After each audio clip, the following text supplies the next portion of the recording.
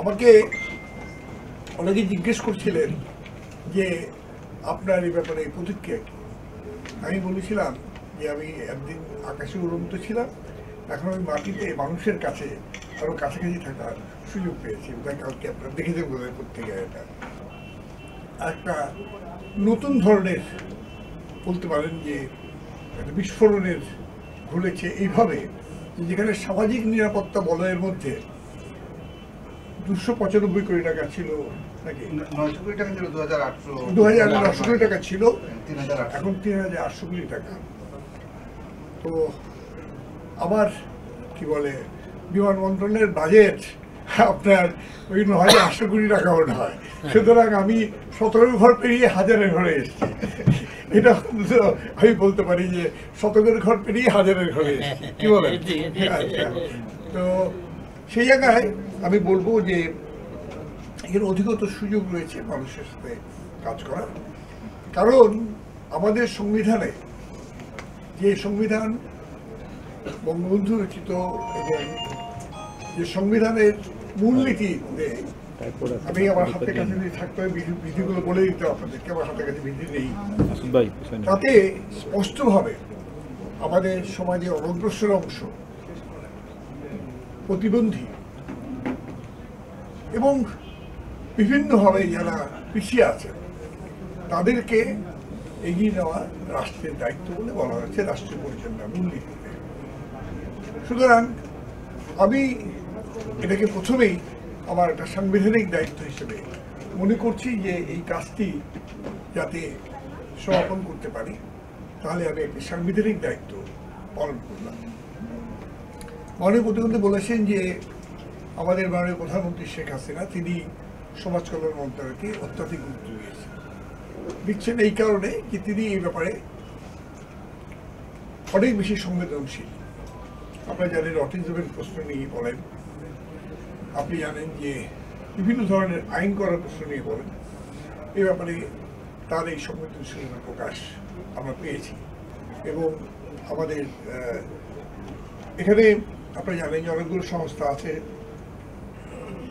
সমাজসেবা অধিদপ্তর, জাতীয় প্রতিবন্ধী উন্নয়ন ফাউন্ডেশন, বাংলাদেশ জাতীয় সমাজ কল্যাণ পরিষদ, শেখ জায়েদুদ্দিন সুলতান আল নাহিয়ান ট্রাস্ট, শারীরিক প্রতিবন্ধী সুরক্ষা ট্রাস্ট এবং সবচেয়ে যেটা আসছে নিউরো ডেভেলপমেন্টাল প্রতিবন্ধী সুরক্ষা ট্রাস্ট। আমি আগের অন্য মন্ত্রের মধ্যে থাকা অবস্থাতেও এই নিউরো ডেভেলপমেন্টাল প্রতিবন্ধী যারা রয়েছে তাদেরকে বিভিন্ন পেশায় যুক্ত যাতে করা যায় তার জন্য সেই উদ্যোগের সাথে সংযুক্ত ছিলাম। এবং আমাদের পর্যটন কর্পোরেশনের বিভিন্ন যে প্রতিষ্ঠান আছে তাতে এই নিউরো ডেভেলপমেন্ট প্রতিবন্ধীদেরকে আমরা কাজ দিয়েছি এবং আমরা দেখেছি যে এরা বেটার দেন নর্মাল পিপুল তারা কাজ করে। এটা হলো অভিজ্ঞতা, অনেক বেশি দায়িত্বশীল, অনেক বেশি সংবেদনশীল এবং অনেক বেশি নিয়মনিষ্ঠ, সময়নিষ্ঠ, সবগুলোই তাদের আমরা লক্ষ্য করেছি। সুতরাং আজকে তাদেরকে এগিয়ে নেওয়া এটা একটা বড় বিষয় বলে, বড় চ্যালেঞ্জ বলে আমরা মনে করছি। এবং আমার যদি আপনারা যদি কেউ আমার 2008 সালের প্রথম বাজেট যখন দেয় সেই বাজেট বক্তৃতা যদি কেউ একটু পড়ে দেখেন, যেটা পার্লামেন্টের প্রসিডিংসে আছে, তাতে আমি স্পষ্টই বলেছিলাম যে এই সামাজিক সুরক্ষার খাত এর বৃদ্ধির মাধ্যমে আমাদের বাজেট একটা নতুন রূপ নিয়েছে। এটা আমি 2008 সালে বলেছি, আজকে সেটা আরও পরিপূর্ণ রূপ নিতে চলেছে মাননীয় প্রধানমন্ত্রী শেখ হাসিনার নেতৃত্বে। এবং আমি আশা করি যে এবারের বাজেটে আগের চাইতে অনেক বেশি আপনার এখানে বরাদ্দ সেখানে আসবে এবং আমরা সবাই মিলে সেই লক্ষ্যে কাজ করব। তো আমি কথা তো বাড়াবো না, কারণ আমি মাত্র ব্রিফড হয়েছি আর কি। এবং কাজটা শুরু করি। আমি আপনাদের কাছে যেটা বলতে চাই যে আমাদের এই কাজ শুরুর সাথে আপনাদের সহযোগিতা খুবই দরকার। আমি বিশেষ করে স্মরণ করছি দুজন ব্যক্তিকে। একজন হচ্ছেন এই মন্ত্রণালয়ের মন্ত্রী ছিলেন সৈয়দ মহসিন আলী এমপি, তিনি মারা গেছেন, এবং এই মন্ত্রণালয়ের প্রতিমন্ত্রী ছিলেন প্রমোদ মার্কিন। আমি দুজনকে শ্রদ্ধা ভরে স্মরণ করছি। এবং এই মন্ত্রণালয়ের সাথে যারা আগে কাজ করে গেছে তাদের কর্মধারার সাথে মিলিয়ে, বিশেষ করে আমাদের প্রতিমন্ত্রী নুরুজ্জামান গত কয়েক বছর যেভাবে দায়িত্ব নিয়ে এটাকে এগিয়ে নিয়ে গেছে, আমি এটুকু আপনাদের আশ্বস্ত করতে সেই ধারায় আমরা এগিয়ে যাবো সে করতে পারি। এখানে অনেকেই লাভালাভের প্রশ্ন বলছেন, অনেকে বলছেন যে এটা আপনার প্রত্যাশা পূরণ করলো কিনা, এখানে আপনার লাভ হলো কিনা, ইত্যাদি ইত্যাদি নানান প্রশ্ন আমি পত্রিকাও দেখেছি বা অনলাইনে কথা বলছেন।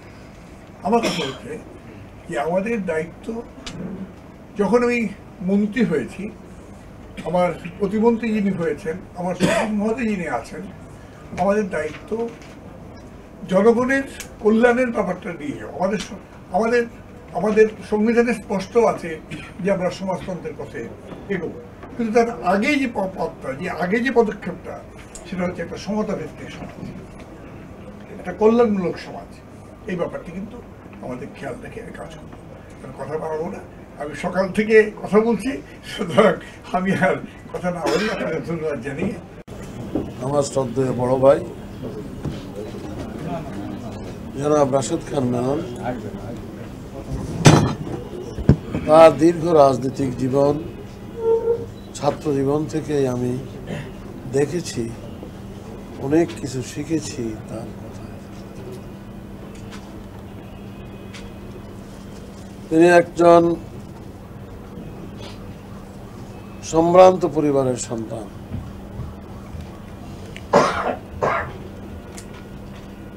এবং বাংলাদেশের রাজনীতিতে উনি অত্যন্ত শ্রদ্ধার পাত্র।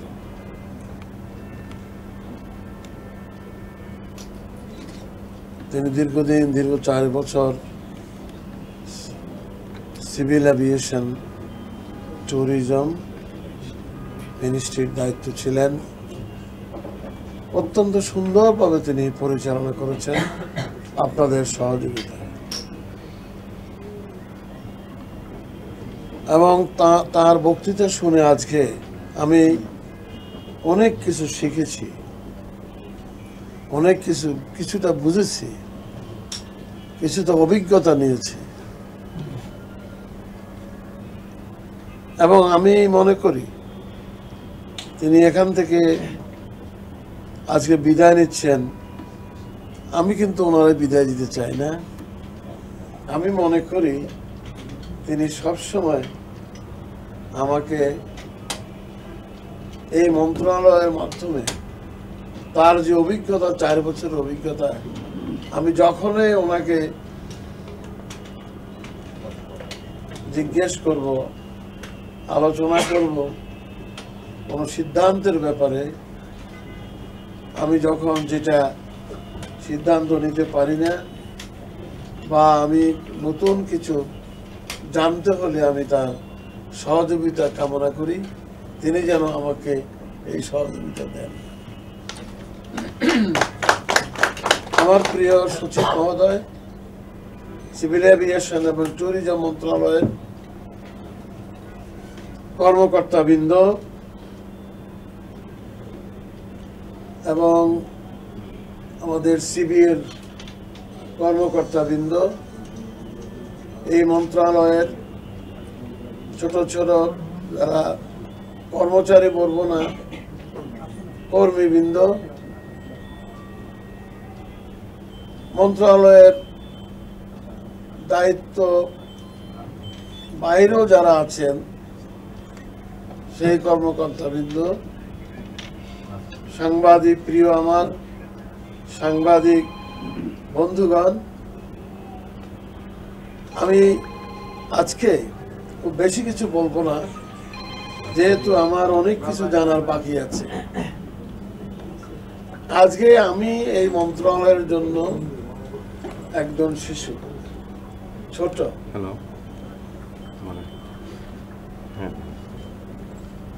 আমি জাতির জনক বঙ্গবন্ধুর সাথে কাজ করেছি, সেই মুক্তিযুদ্ধের লাইনে থাকে আগ থেকে আমি বঙ্গবন্ধুকে জানতাম, শিখতাম, কারণ আমি ছাত্র জীবনে ছাত্র রাজনীতি করেছি। তারপরে ৭১-এ মুক্তিযুদ্ধ, ৭৩-এ আমি পার্লামেন্ট মেম্বার ছিলাম। দীর্ঘ ২১ বছর আমরা ক্ষমতার বাইরে ছিলাম।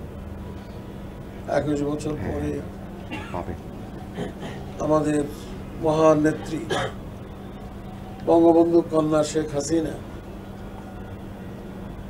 তাকে আমরা বাংলাদেশে নিয়ে আসছি এবং দলের দায়িত্ব দিয়েছি। এবং বঙ্গবন্ধুর যে অসমাপ্ত কাজ, বঙ্গবন্ধু যে কাজগুলা করেছেন, কারণ আপনারা জানেন বঙ্গবন্ধুর জন্ম না হলে বাংলাদেশ হতো না। এই বাংলাদেশ তিনি সৃষ্টি করেছেন, এই বাংলাদেশের তিনি জন্মদাতা। বিমানকে লাভজনক করা খুব কঠিন কাজ না, আমি মনে করি। যেহেতু আমি জাতির জনগণের সাথে কাজ করেছি, বাংলাদেশের যিনি সৃষ্টিকর্তা, জন্মদাতা, আর এখন আমি কাজ করতেছি বঙ্গবন্ধুর কন্যা শেখ হাসিনা। তিনি শূন্য হাতে যেরকম বঙ্গবন্ধু দেশটা স্বাধীন